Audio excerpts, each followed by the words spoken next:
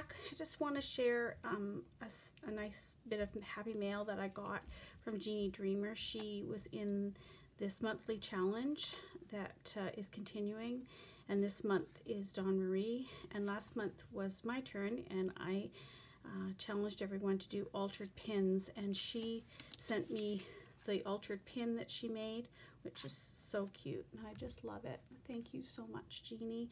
And then she also did some altered paper clips, and she sent those to me as well, and they're so pretty, and I love the fibers that she's put on the sides of these. And there's a beautiful pink trim, that flowery trim that's on the side of this one, and they're just beautiful, and I really treasure them, and I will put them somewhere special so that I can look at them. So thank you very much, Jeannie. So this month, the person who is hosting is Uniquely Yours by Dawn Marie, and Dawn Marie has challenged us to inspire her with an altered envelope. So this is my altered envelope, and this is not my idea.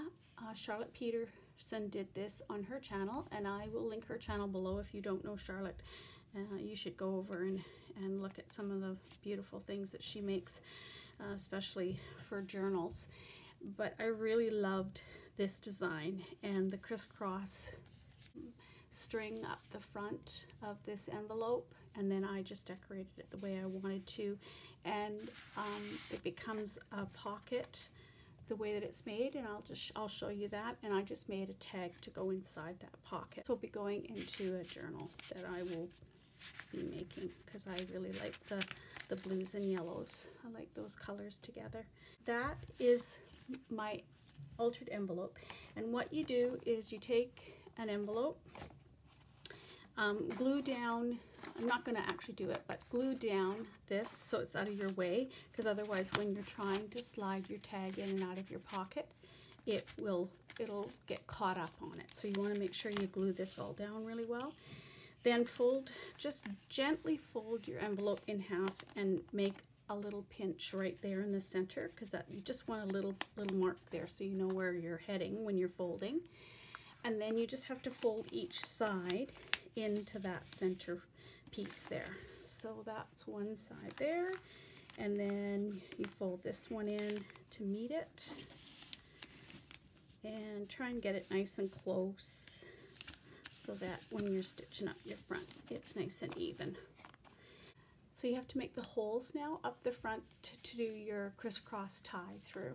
So I just measured the height of my envelope, and I just evenly distributed these. I think I did them all half an inch apart, and I ended up with the bottom stitch first, and then you come up from the inside and go crisscross all the way to the top, and then you want an extra set of holes at the very top so that your string can come through and you can tie it in a little bow. I added some little beads on this one of my little beaded butterflies. This is an image from a napkin that I have glued onto some cardstock, so it's nice and sturdy. A little bit of lace behind there, and they're really pretty. And when you put this into your journal, you can attach it, glue it in on this side and the bottom, and that would leave you this as your pocket, but also a tuck. You could also put some lace on the side here and do it as a flip, in which case you would have journaling space on the back. It has possibilities in your journaling, in your journals, or even if you just wanted to make this with a tag in it and send it to someone as part of their happy mail or as part of a birthday gift, it would be really nice. Oh, I forgot one thing. When you're finished doing the lacing part, that's when you glue this bottom closed. So you just run a bead of glue along the bottom. So it would be right along here, and glue that closed. Don't glue it closed until after you've done your lacing, because otherwise it makes it really hard to lace this, whatever you choose to lace with. And this is just some crochet cotton that I used here. You could use anything really would work, string of any kind. So there's my entry, Dawn Marie. And I hope that's inspired you, and I hope it inspires others. Thanks, ladies. See you soon. Bye.